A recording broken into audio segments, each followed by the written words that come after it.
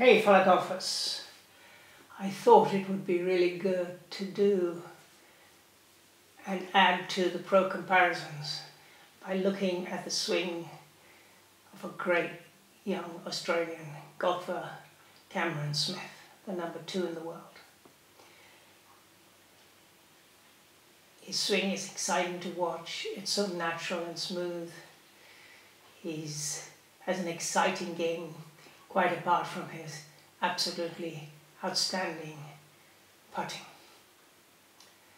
So without further ado, let's go into it and I'll show you some images of his swings and mark some of them up.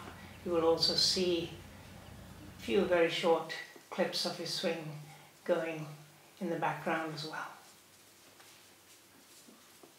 Let's start with his setup. His setup is really old school with his tailbone pointing down.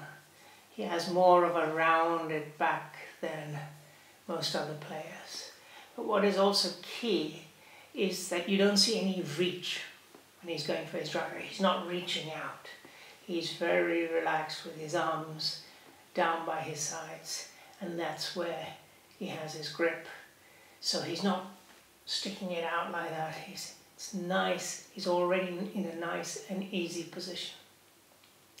That's key to his setup. On his takeaway, don't be fooled by his slightly toe down club face position. He moves his left arm quite some way, and from down the line you can see in the image that his club head covers his hands. Copy that. So as you get to that parallel position, make sure your club face is covering your hands. At the top, his club is slightly across the line. That's a good thing for amateurs and club golfers to copy, who tend to lay it out a bit too flat and then they don't have either the power or the ability to come down shallow. So he gets it across. Look at that straight left arm at the top, but he's slightly across the top of his line.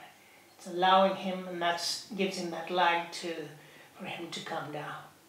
Think about that as something more to do rather than just getting that takeaway right and then keeping it flat and then coming down.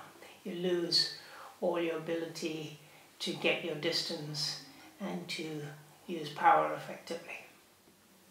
On his downswing, once he's up there across the line, he needs to obviously come down smoothly. And he achieves that by turning his hips and his chest,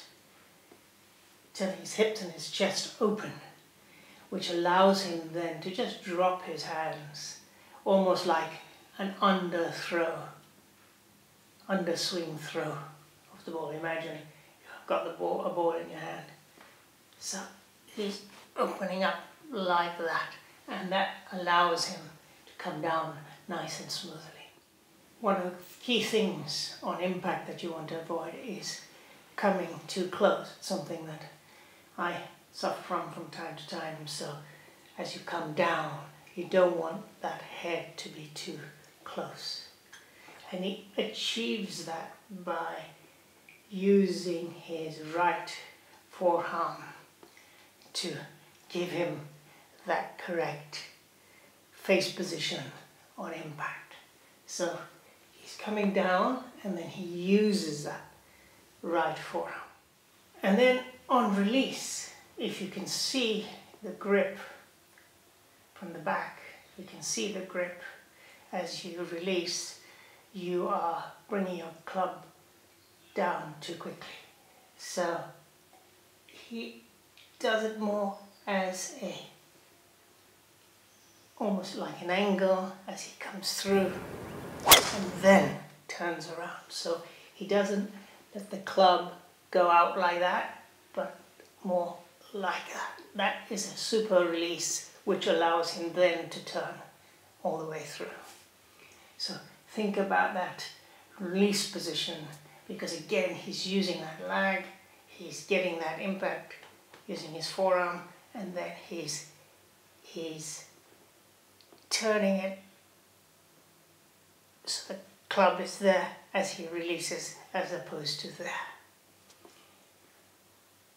Those are 6 key things that you can take away from Cam Smith's superb swing.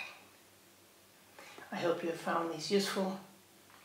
Do give me a like, do subscribe, lots more exciting things to come. See you on the flip side.